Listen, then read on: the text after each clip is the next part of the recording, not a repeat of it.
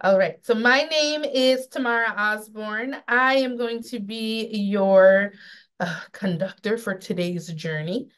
So, the environment rating scales. We all know that it's a part of our desired results system. We all know that it's this quality assessment. Um, I think one of the big parts about it, in the middle of the sentence on the screen, it says, these are designed to assess process quality in an early childhood or school age care group. And so I like to define what process quality is, and that's what children directly experience. If you can type that in the chat, that way I know you got what I said. Process quality is what children directly experience. Please type that inside the chat. It's what they experience in their programs, that has a direct effect on their development, including various interactions that go on in a classroom between staff and children, among children and other children, and also how children interact with materials and activities in that environment, as well as the features within that environment. So the space, the schedule, the materials, all that support how children are interacting with each other and adults. Process quality is assessed primarily through observation. We know how important formative assessment is for younger children, and it's been found to be more predictive of child outcomes than any kind of structural kind of checklists or indicators within a program. This information that I'm sharing with you can be found on the ERC website. So when it comes to quality programs, in order to provide care and education that will permit children to experience high quality of life while helping them develop their abilities, the program must provide for these three basic needs: protection of health and safety, building those relationships, supporting and guiding social emotional development, and then, of course, opportunities for intellectual and language stimulation, right? None of these is more important than the other. You need all of them for a quality program. Each of these three basic components manifest until something really tangible in your program, like your curriculum, your environment, things children get to touch and see. When it's time for your environment rating scale, as an administrator, you choose the correct age level instrument. You can either circle it on the screen, which ones are you using, or you can type it in the chat for me. Which age level instrument are you using? All right, I see all the age groups coming in. I see school age. Yay, school age is represented today. I love it. I see Eckers R. Yep, Itters R. I don't see family child care represented today. Oh, there it is. Hello, Nishia. So typically one question that comes here from new administrators, or maybe not new ones only, is, are we using Eckers R or are we using Eckers 3? So what's written into law, what's written into Title V, the contract that you hold with the state, is that Eckers R is to be used to assess all of the classrooms within your program. Eckers R is what's being used across all of the programs. I'm going to pause for any questions or anything I need to clarify. All right, I think we're good. I counted to 10 and everything. Let's go. Oh, there's our question. Don is asking, do you think the state will start using Eckers 3? Roxana says CDSS announced that for family childcare, 3 would be used now. Can we get confirmation, please? So I have CDSS on. CDSS, was that, can you confirm that for Roxana? Is family childcare using the 3? Hi, Tamara. This is Erin. Like you stated earlier and stated in law, the R version is the one to be used. However, we are using a 3 when we come out and do our reviews. So you can use either one. You can use the R or you can use the 3. We're not sure if we're going to go the direction of the 3, so please don't run out and go spend a lot of money and buy, all new 3s for the environmental rating scale. However, with CDSS, you could use both. And then do I think the state will start using the Eckers 3? So for that to happen, there needs to be a change in the written law, the Title V. And you all know that changing the law takes time. So as of today, it's the R. When the change happens, if the change happens, a management bulletin comes out from CDE or a pen, right? I don't, it's called a pen, I think, through CDSS, very similar to a management bulletin. So sign up for those email lists, or so you'll be the first to know anytime something like that changes. All right, perfect. Thank you, everybody. So just a little bit of background information about Eckers. So I like to have somewhere to kind of hang my hat when I talk about things so that I know how to connect them. So I connect Eckers to a DRDP, like, oh, a subscale is like a domain. It's the bigger area. Inside of your Eckers, there will be subscales. There's 7 subscales across all of the age groups. So for preschool, for infant toddler, for school age, for family childcare, they all have 7 subscales, 7 big areas. Within those 7 subscales, similar to our DRDP, there are individual items, something like a measure. 43 items in the yellow book, 39 in the blue book. And then for family or for school age, you have 47. For family childcare, there are 38. If you registered for this session before back in October, we asked you if you needed a book and we asked you which book you needed. So we sent these books out if you registered before October. If you registered later, then you received this, physical copies. We mailed this out. And if you just registered Friday, you probably didn't get it yet. But we sent this out and we sent this out. I'm just saying everybody got something tangible, and maybe you didn't get it yet, but we did send it. I'm asking about that or bringing that up because I want to know, for those of you who are very familiar with Eckers, you've been doing this a while, you know that the items all have 4 levels of quality. 4 levels of quality, kind of like a progression, like the developmental levels on your DRDP. So I'm going to ask you all either on the screen or in the chat, you can let me know what are those 4 levels of quality. And if you need a cheater, go ahead and open up one of those books, look above the items. There's 4 levels for every item. What are those 4 levels of quality? So your items of quality go from inadequate to excellent, from a 1 to a 7. That's one of the first things you want to be able to share with your teachers. The booklet that we shared with everyone, this training workbook, can be found on Amazon for $4 or $5. Inside of this training workbook, there are situations that you can use to train your staff. I cannot put the entire booklet onto your Google Doc. Instead, I can give you a couple of the pages that we could use today for our training session. So right now, I'm going to give you 15 seconds. I want you to open up that Google Doc again. I'm going to ask you to scroll down to where it says preschool video guide. I'll give you a few seconds to find that. Open that up. Preschool video guide, right down here. It's towards the bottom. Preschool video guide. You got it? Give me a thumbs up or say got it in the chat. Thank you, Brenda. Thank you. All right, I see them coming in. You're on the logistics doc, preschool video guide. When you open that up, you'll get a couple of pages from that workbook. Let me make this a little bit bigger. The first page goes into those subscales and items that I discussed. So you can see how there are 7 subscale. One subscale is space and furnishing. Another one is program structure. Another is interaction. Underneath language and reasoning subscale, you have 4 items, right? So we talked about subscales and items. We already talked about the scale from inadequate to excellent, scores from 1 to 7. This booklet is a way to teach your teachers how to score, because scoring can be kind of difficult, right? It's kind of confusing a little bit. It tells you that in order to get a number 1 is really bad, but you have to score yeses underneath that first column. That's kind of backwards. A yes means a 1 and a 1 is bad. Okay, something that you need to know. In order to get a 2, what needs to happen? In order to get a 3, what needs to happen? So forth. That's all available right here in this workbook.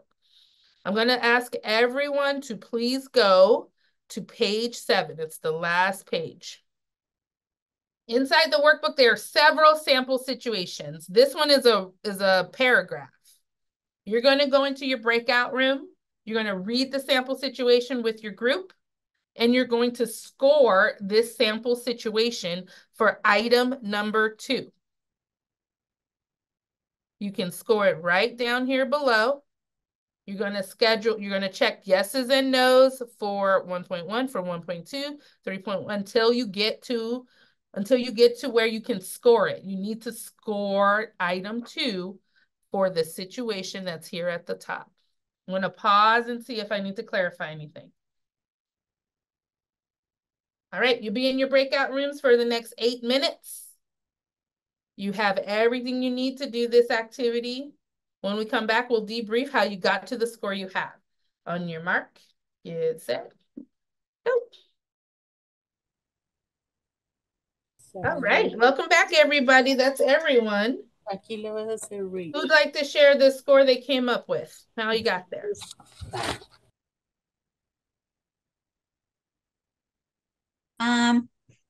This is Myra. I came up with the 4 because 5.1, most furniture is child size, half the furniture that kids couldn't reach.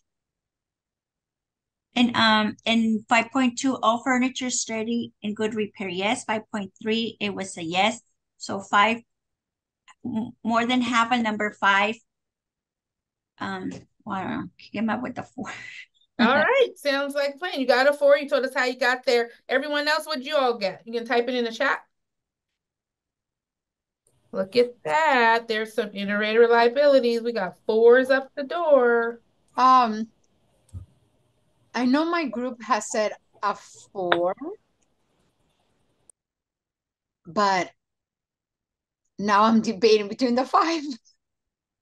Tell us more. I'm gonna go for the 4 because my group has said 4. But now that because of what Myra, I think it was, yes, said, it was like, wait.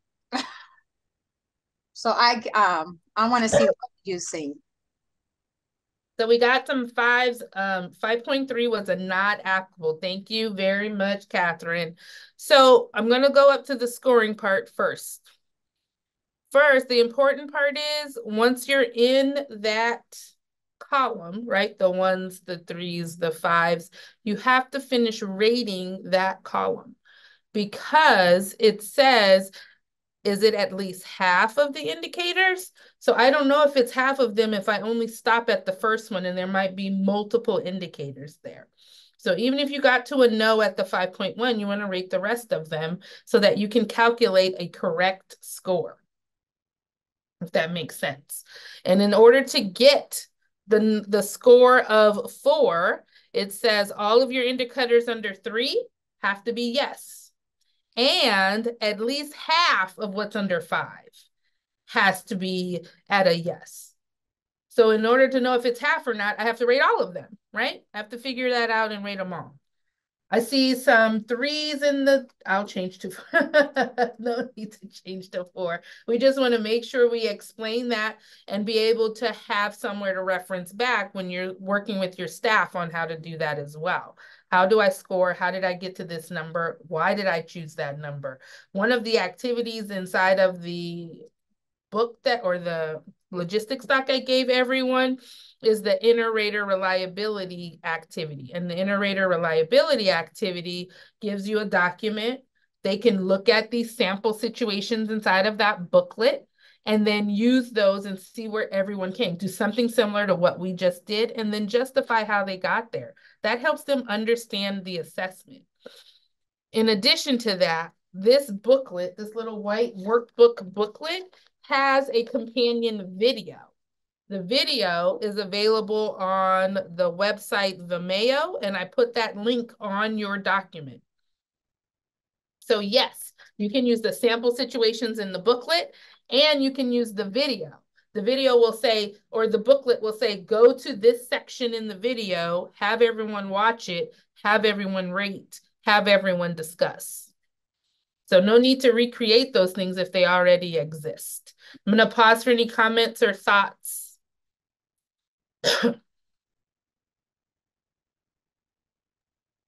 I just want to make sure I understood because there's been a debate with, different supervisors and different people. In this case, on the sample that we're doing, if we say yes to all the threes, we move to the fives. And then if the fives, even if 5.1 is a no, we continue all the way to the end of 5. Yes, you have to continue the 5. That's to the end of You have 5. to do the half or not. Okay, because we got the no. Even though we got the first no, we still finished the 1 column on the 5. So this one right here, this 5 only has 3 indicators. But what if it had 4? What if it had more than just these 3? You need to make sure about the half part. And I can't tell you if it's half or not if I didn't do all. Okay. So let's say on the 5, the number 5, it had 5.4. We need to go all the way to the bottom and then decide, okay, it's 4 items and it's 2. 2 will make it half. Yeah. Now, question, when we have the not applicable, it immediately cancels it out. That means we don't have to count that one? Correct. You don't count that one. Okay. Thank you very much. You're welcome. So I heard that, go ahead, Dawn. I just have a question. We had our Eckers score done recently, and this was one of our lower areas in regards to the child size furniture, because I have a classroom of 23 to 5-year-olds, and the majority of them are pretty little, but then I have a handful of big 3 and 4-year-olds. And so to have the furniture the appropriate size where my little guys can reach the floor, my bigger kiddos can't get under the table. So we kind of just pushed all of the tables up a little bit where my little guys have like their feet are dangling, but we have like a block underneath to kind of help. But it's just like a double-edged sword. And I'm not sure if you have some thoughts or suggestions for those bigger guys that need under the table and the little guys who are kind of swinging. I do, but we have some experienced admin on here, so I'm going to ask them to tap in and tell you what they're doing. Experienced admin, how do you support many children of different sizes? In our sites, we actually have a few chairs because typically they're all like smaller, right? The 3s and the 4s. But we do have some that are a little bit bigger. So a lot of the sites have a few chairs that are smaller than the rest of the chairs. So when they sit in those chairs, their knees are exactly like the smaller kids. So I think what I hear you saying is that your chairs are not all the same sizes. No, yeah. Right? So I have some smaller chairs for those little ones, and I have some bigger chairs for the taller, I have little chairs for the taller ones, bigger chairs, whatever. I have multiple size chairs. And then the tables are also adjustable, right? Tables can go up, can go down. So then that way you meet it because you can change tables as children grow. Oh, okay. Because see, our tables are pretty standard. Like to adjust them, you would have to take out a bolt and a screw. I mean, they're pretty stationary. Whoa. Mm-hmm. Yeah. Something to think about. Okay. That's good to know. Yeah, because they're all the same size. And for like, I have 4-year-olds and they're almost 50 pounds. So, and I'm getting a lot of like the kiddos that don't go to TK. And so it's just hard to accommodate for everybody to make sure everybody fits under the table. So I was just wondering for some ideas. Appreciate your time. Oh, yeah, absolutely. There we go. You're so welcome. Thanks for the question. It's helping others too. They're telling you thank you inside the chat. Wonderful. Thank you. Thank you. All right. So we did a scoring on there. You know what's available for you to train your staff with, to go back and look at those items and have those discussions. I talked about the inter-rater reliability. What I want to talk about next is what's required from you as the administrator when it comes to completing your environment rating scales. So no matter the size of your program, no matter the size of your agency, your data is to be compiled at the classroom level for the environment rating scales. Each program is responsible that data is then grouped by classroom or fetch and home, site, and then your program or agency. And then you write a summary of findings. You need a summary of findings for each classroom, and then you need a a summary of findings at the program level. So Sarah, great question.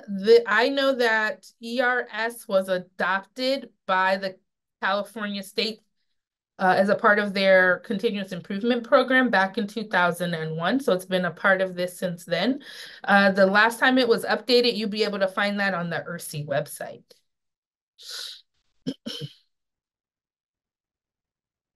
You're welcome.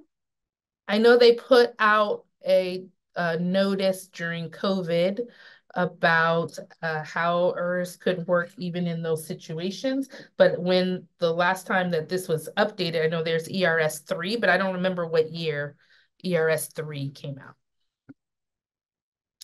So agencies are required to do this part here. We have these documents. So when you're scoring, you have a score sheet that gives you a score for each of the items.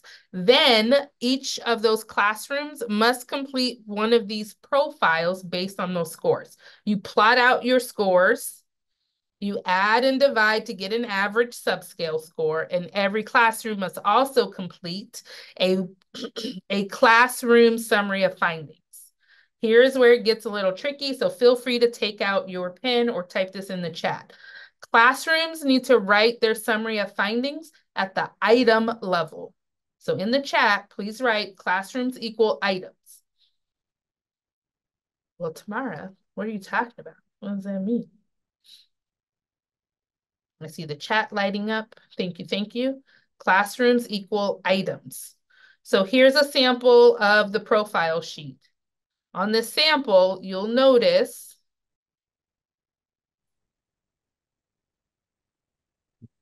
that for subscale space and furnishings, 8 different items, the score of 6 for item number 1, indoor space, the score of 7 for item number 2, but there's a score of 2 for item 3, a score of 2 for item 4. So those are all plotted here, added and divided to get an average subscale score. For the classroom, any item under a 5, needs an action plan. Any item under a 5 needs an action plan.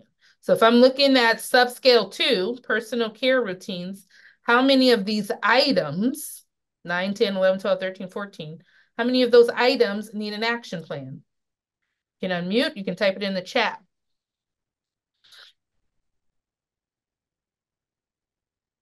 Thank you, Nishia. There are 5 of them that need an action plan. Meals and snacks is under a 5.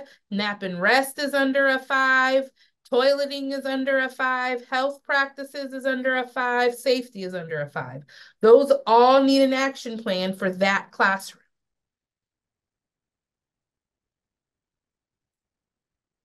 Now, the summary of findings looks exactly the same from classroom to program.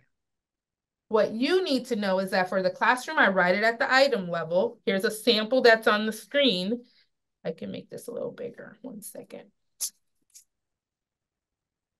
So you can see here that they wrote out what the blocks came to a score of a 1, dramatic play came to a score of a 4. So they made an action plan for that.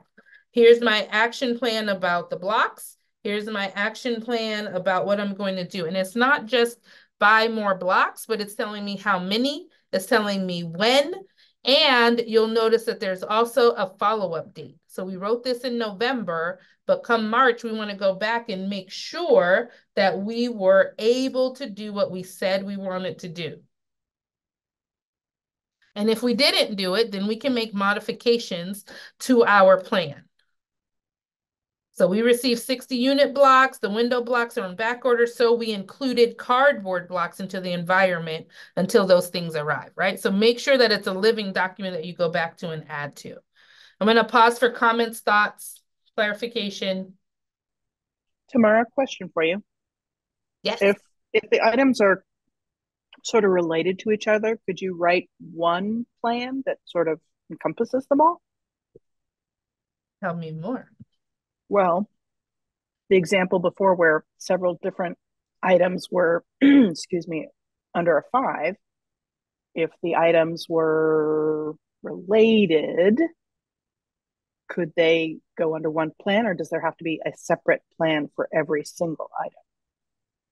I think there needs to be an action step that says how you are going to fix what that item is. So if the item is that, right, because some of them are, I didn't have enough dramatic play clothes. Some of them are, we didn't have music outside, some, or that we didn't have music readily available. How are you going to fix it? All right.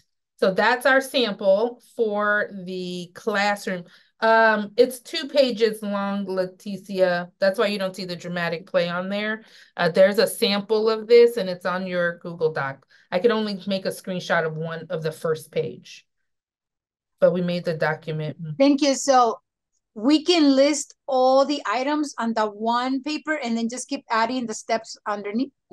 I would say yes, and I have CDSS and CDE on so that they can clarify. Is that what you guys are looking for, that they can put it all on one and list their actions there? Hi, Tamara. It's Erin. They can do that, but some of your steps to the action plan might be really lengthy. So you might need, more space to be able to write those. But if you really feel like in that time period, you can attain all of those things, if it's something as simple as getting more materials, then absolutely you can put it all on there. Oh, okay. Thank you. The same team for Hi Tamara. This is Sandra. Same team for CD. Perfect. Thank you. So that's for our classroom. Items are classrooms. Now it's time for you, the big boss administrator. You gotta write this out. People looked up like, wait, what? What? Now you have to put all those classroom subscale scores together and get a program score for your subscale. We have this document on our website. It's also on your Google Doc that I provided to everyone for all of the different age groups. So let's say you have 3 classrooms at your agency. Classroom 1, Classroom 2, and Classroom 3. The document is called Compile Program Eckers Subscale Score.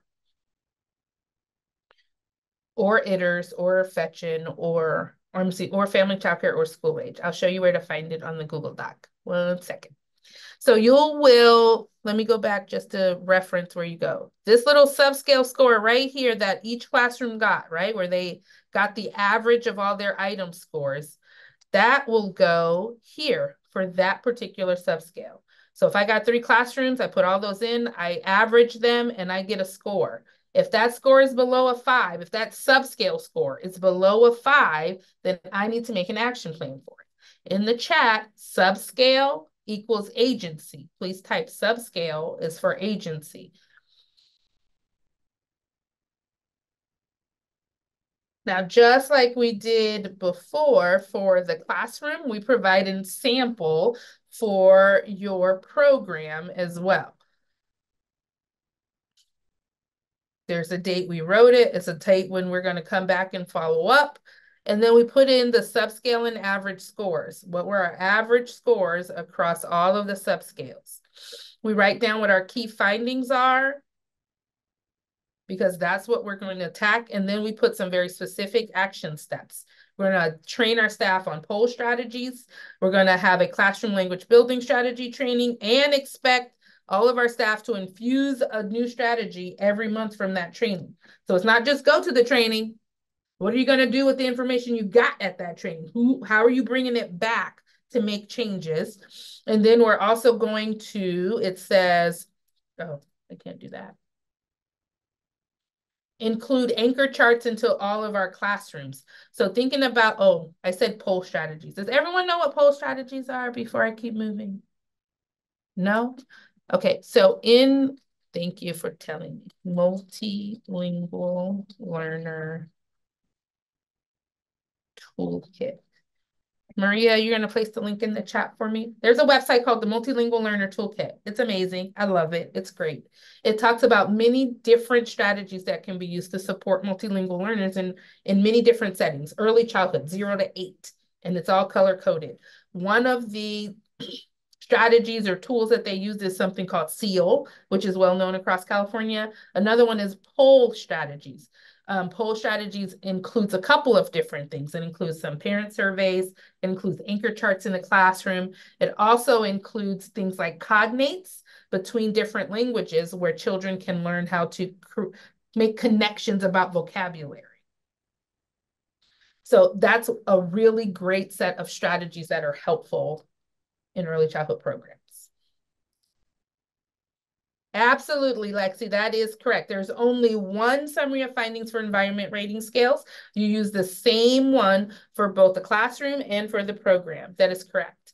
Those do not get turned into CDE or CDSS. They stay on file with you to follow up with in case you need to modify the plan. Now, when you get monitored, not if, but when you get monitored, they will ask for that document. The question is, isn't it a similar format as DRDP summary of findings? It is similar, except with DRDP, there are two different ones. There's one for the classroom and there's one for the program action plan. So both of the summary of findings in DR do not look the same. Those two are a little different, but for ERS, it's the same one. For parent survey, it's the same. So just thinking about this process, it helps me to have pictures and think it through. You have a classroom assessment of your environment rating scales. You complete that on your score sheet. You find the profile sheet in the back of the booklet or on the website, complete the little dots, and then you write a classroom summary of findings for the items at a 5 or below. The agency level, you put those together, those subscale scores, any subscale below a 5, you write an action plan for subscales below a 5. I want you guys to kind of process the information we just talked about. So I'm going to ask you to let me know what are some ideas or thoughts you may still be having about environment rating scales. I'm going to place this Padlet inside the chat box, place you inside of your breakout rooms for the next 6 minutes. And in order to add to the Padlet, you simply select the plus mark in the corner and then you can add a box. So what questions do you still have? Thank you, Sandra. And you can type those questions here. You'll be in your breakout rooms for how long? Who's with me still? 6 minutes. Thank you. 6 minutes, Dougie Fresh. One of the questions here is around how many do you need to do a year? The other is when's the best time to complete? So the requirement is that every classroom is assessed once a year. That's the requirement. Every classroom needs to be assessed once a year. There are some programs who go to the next level and they do their own pre and post if they have time, energy, and materials and resources to make that happen. The requirement is that it happens once a year. Also, what is the best time to complete the environment rating scales? I'm going to open up the Google Doc again, and underneath resources, there is a self-study checklist. It says other resources. Oops, don't move that. Under other resources, there's a document that says self-study checklist for classroom, self-study checklist for program agency. Please open that up.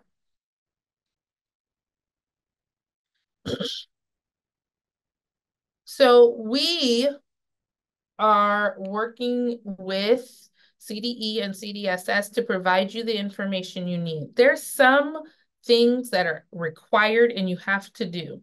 There are some things you have leeway with about when you do them. Here's my comparison. DRDPs you have to do, those are required within 60 calendar days of enrollment and every 6 months thereafter, right? So that all depends on when the child started, how long they stay in your program. Things like your environment rating scale and your parent survey, the state doesn't give you a date of when it has to happen. They say you got to do it. You, as the program administrator, with your board, with your staff, get to figure out what's the best time of year to do that for our staff. So as a director, right, my first year as a director, all of these things got pushed at me and I was like, oh my goodness, I don't know. So I just did them and there was no thought process. My parent surveys were being done in May. My environment rating scales were being done in March. And then as I became more seasoned, it dawned on me, oh, it doesn't make sense to do a parent survey that late in the year because my parents don't get to see that their voice was heard in the program if they're leaving me in the fall. So I moved my parent surveys to happen in the fall. So they would do them in August. We'd make changes based on what they saw. And then I'd do a post to see if what I did really met their needs. The post wasn't required, but it was my way of making sure that my parents knew their voices were being heard. Same thing with the environment rating scales. If I wait till the end, is that really supporting the children that I have right now? So you get to decide where it fits for your program year. I had just put a question on the chat. When you refer to program start month 1, month 2, month 3, is it following the fiscal year, July to June? So it depends on your yes, there is a fiscal year, and yes, the program self-evaluation is due in June. When your program, they don't put months here because it depends on when your program starts. Everybody's program doesn't start at the same time of year. So whatever month it is, this is edit. You can edit this document and put in when those things are going to happen. When are you doing your environment rating scales? When are you doing your parent meetings? When are you doing the parent surveys? When you need them to come back? And this one is for the program and agency. This one's for you. The second page is one for your staff so that they're not caught off guard about what's happening and when those things are due. Feel free to turn this into an electronic one where you can edit and send it out to everyone via email. Many different options to keep everyone in the loop about what we're doing as a program. Thank you. You're welcome. Those are the two that stood out. Tamara, in our breakout group, we talked about the action plans. And if you have an item that will always be below a 5 and it's due to like facility constraints, or one of our examples is one of our administrators works for like a crisis center, and so the school has to stay locked down and parents can't come in. Do you have to do an action step for that? Is there something that needs to be wrote in regards to that? Do you just skip it knowing your facility doesn't allow that to happen? Like, what would you suggest? So I suggest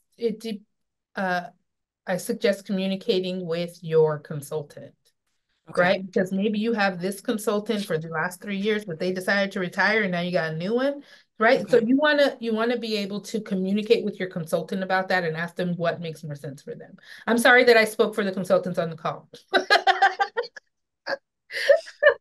That was good advice, Tamara. Good job. Thank you. I just want to hear. Thank you so much, Tamara. You're right. We want to listen to the story of what's going on. Okay, perfect. So that way we can explain, like, I was just thinking of like provisions for personal needs of staff where it talks about like a lounge area. At my center, our facility is so small. Like we have an area where the parents come in and it has the children's cubbies and then it's the classroom. So we will always get that lower score. And so I guess that would just be a conversation as to why, we just don't have the square footage. Yep. Absolutely.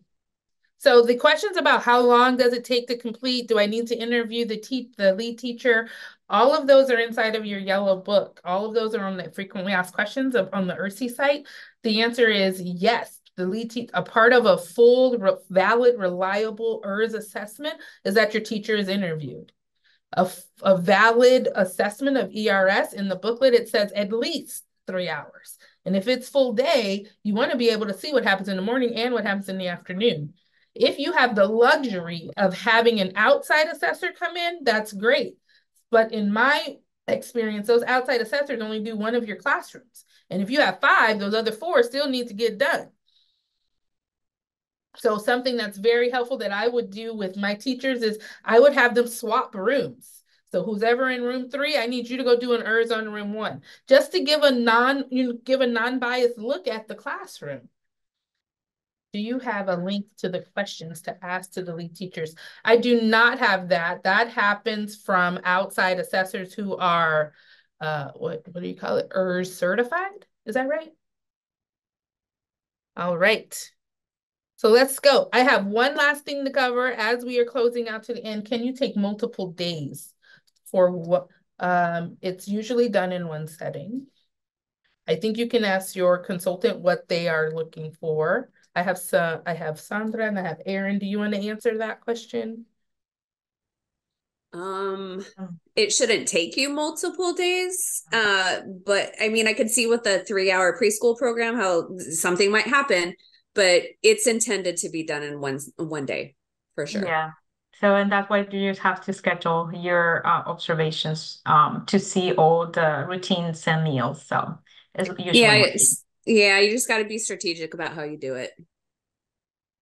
just going back to the previous questions about different dates. It's probably not recommended too because you will have different teachers, different students. So it wouldn't have a reliable information if we are doing it in different dates. Thank you, Tamara. Thank you. Lexi, was there a specific question you wanted me to answer? I was just curious about my question of when do people usually give out their summary of findings after they've completed the ERS? And then do they also give out a copy of the tool to the teacher, or just the summary of findings?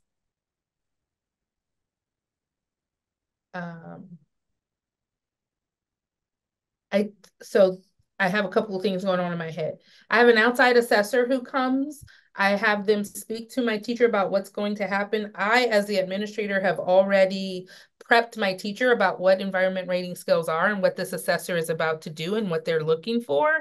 And I don't mean prep like go set up the classroom so that it looks exactly what they're looking for, but it's not a surprise that an assessor is coming. And it's not a surprise that the assessor is doing an environment rating scale, right? So my teachers are already familiar with what the scales are and what they're and what this person is doing here. When that is over and that assessor is done, they will give them the score sheet. They might give them the score sheet, or they might just give them that profile sheet that says how they scored where, and they put notes on there. So there are a couple of options about what they get handed. The summary of findings is written with your teacher, right? With the score in item 1. What are we going to do about it? Because the assessor can't do anything about what happens in your program. We got a number 3 on item 1. What are we going to do about that? I see. So you do the summary of findings with the provider. Okay. Did not know that. Thank you. Okay.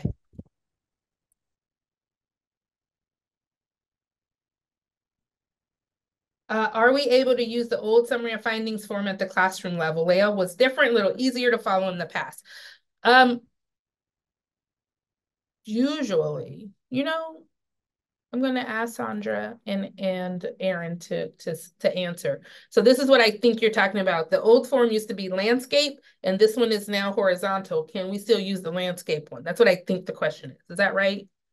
The question came from Naisha Roberts. Naisha, is that right?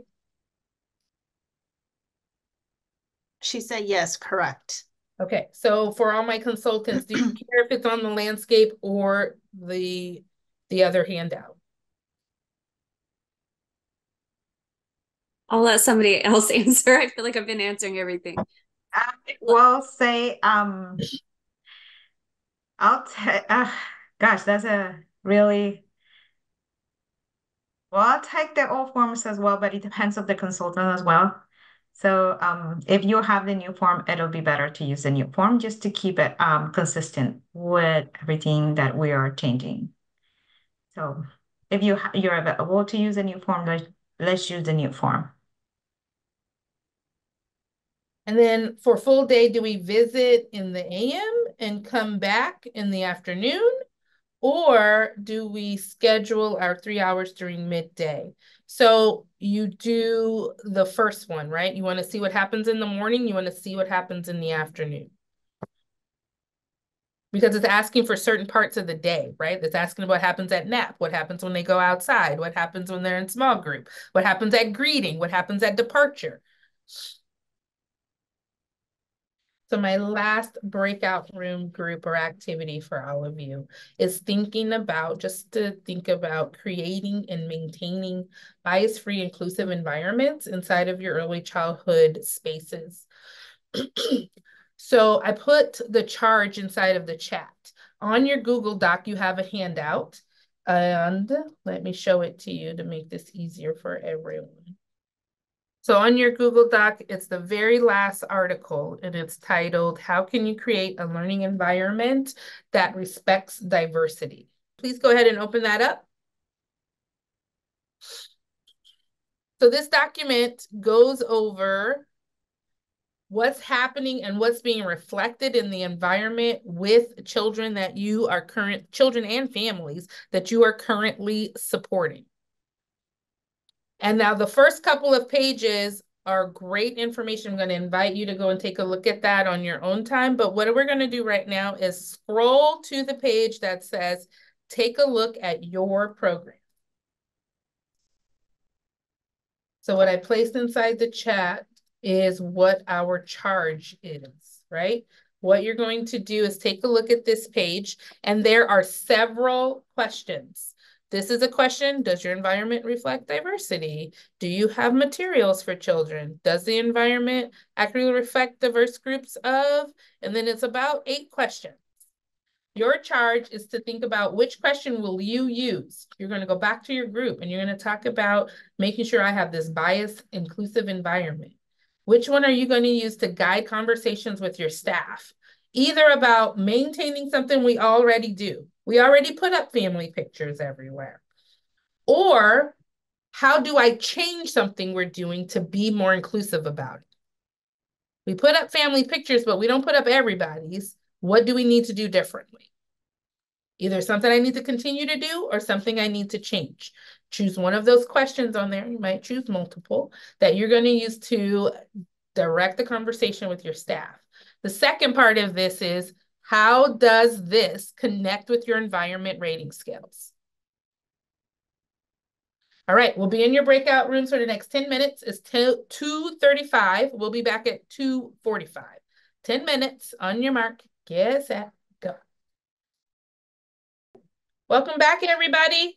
All right, who's going to be our first one to share? What was 1 or 2 of the questions you chose from the document? I can go first. Perfect. Okay, so in our group, we discussed about this question: does the environment accurately reflects a diverse group of peoples who? Is that what? Is that the question? Yes. So we were sharing that in the classrooms, I don't directly work in the classroom, but I do visit classrooms. So what we were sharing in the chat group was that the teachers use music, different pictures, books, family pictures, and they sing songs. They have pictures in display. I think that's it. And also, I guess the use of I say food already, right? Food and cooking and different activities that reflect the diversity in the group. Great. I think one of the parts of this question is also encouraging teachers to, yes, reflect who's in your group and the children and families you have, but also look outward for those other racial groups that might not be reflected inside of your classroom also. So just thinking about the next step, right? What's the next step to always continuous improvement? Thank you for sharing. Anyone else? One more person? If you don't mind. So I was talking with our group, and one of the things we talked about is incorporating parents. And the one we talked about as well was, does the environment accurately reflect a diverse group of people's current daily lives? And really being authentic in creating that inclusive environment, because our environment is the community, the children that we serve, and that is a very respectful, authentic way. It's honoring our families, it's honoring our children, whether it's a parent who comes in and shares a special tradition, a story, a song, and also finding ways to connect. We talked about a bread study. So bread is universal in so many different cultures and countries. It's a way to bring children together and families together. And it's concentrating on our similarities rather than only concentrating on the differences. So it brings children and families together as well. And that's another thing that we talked about. Creating that learning experience out of the familiar to bring in the unfamiliar. Start with your familiar to bring in the unfamiliar. Beautiful. Thank you. It made me think about something I learned or saw in that multilingual learner toolkit I told you about. There's this idea called reverse field trips, where instead of the children going to a place, the parents who work at those places come to them and show them what they do. So there's a story in there about a parent who was in technology and built these little trash robots, or worked at the waste management, and they had robots that did the recycling for them. So he brought the robot to school. Right. I was like, oh my gosh, what a cool idea. So having a parent who works at a car wash, having them bring that to the school, right? Reverse field trips. That way it's about the children's daily lives and what their families are doing, in addition to if you can also go out and visit. So yeah, great ideas. Thank you. Thank you. Hopefully you can put these questions together some kind of way, have conversations with your staff. What do we need to do to make sure that our environments are open and inclusive of everyone who comes into our program and into our agency? Thank you all so much for being a part of that. While you were in your breakout rooms, I was reviewing your questions to make sure I got to all of them. So as far as Learning Genie goes, this first question here, that's a question for Learning Genie, not a question for me, right? Learning Genie gets to choose what's inside of their software, so I can't answer that question. How do you complete one program summary for multiple classrooms? So that's what we talked about when we looked at this guy here. So I have multiple classrooms in my program. All of those classrooms give me a subscale score, and I get an average, and that's my program subscale score that I use. So that's how you write it at the program level. You have to average the subscale of all your classrooms. Let me know if I need to say that differently. And then from the date of the action plan, is there a time to revisit your action plan? So revisiting your action plan should probably happen every 2 or 3 months, right? Did I do what we said we were going to do? You can set that schedule. I don't know how often you have team meetings, but if you have a regularly scheduled team meeting, that might be a time to bring up, this is what we said we're going to do. Are we doing that yet? Subscale is between a 5 and a 6. Do you still need to put it on the summary of findings? So you write your summary of findings for things that are below a 5. If everything is above a 5, choose your lowest one, be that a 5.3, a 5.4, and made an action plan for that, because there's always continuous improvement that can happen. I think do you also give a copy? I think we talked about this one. How long after completing? I think we talked about this one and that one. This says, will there be a spreadsheet for multiple classrooms? So environment rating scales, Thelma Harm and the environment rating scale group has not created a spreadsheet. If you have one that you hold on to in your own and you don't tell anybody, I won't tell anybody. I don't. If it works for you and you created it, that's wonderful. And then there were some answers about the hand washing. We answered those two. We answered this one, and we answered that one. So I think I got to all the questions. Yes, you might need to use multiple pages. The homework information will be emailed to you as long as you sent a message to Maria letting her know that you didn't receive it the first time. Tamara, I have a quick question. Absolutely. You mentioned on my earlier question that like an actual certified rater would they be scoring it as well, right, during part of the observation? Or not during, but like at the end of it to give them their score, or is it done after? Ask it again, please. So I actually, let me just ask it to to go with what I'm doing in our program is, so I am not a certified rater for the ERS. So after I finish my, assessment, I then go back to my office and score later. Are you saying though that an actual certified person would give them their score then and there? In my experience, it hasn't been then and there. They go back and then they'll come back to you. Has anyone had a different experience? It's usually not then and there. They like go back and look over their notes and they make sure that they have something to share and kind of scripted it out. Okay, perfect. Thank you.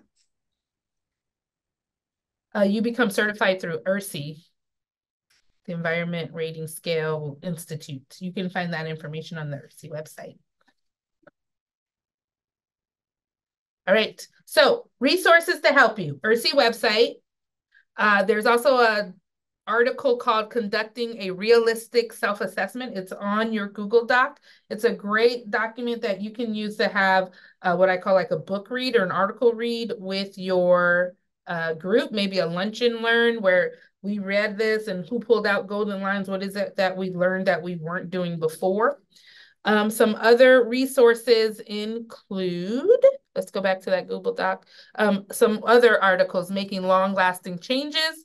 All of those subscale score reports are on here. All of the profiles are here and the videos. There's even an ERS document that can help you kind of map out when you might want to do your environment rating scales in your program and the resources you would need to help you do that. All right, we are coming to the end. At the end, I'd like to make sure that we tell you what's coming up next. The next time we're all going to meet will be February 7th. I want to say happy holidays to everyone. Happy New Year. I'm going to end my training the way I end all of my trainings and invite you all to turn on your cameras, unmute your lines. The count of 3, we will say happy holidays. 1, 2, 3. Happy holidays. Bye, everyone. Have a good one. Bye.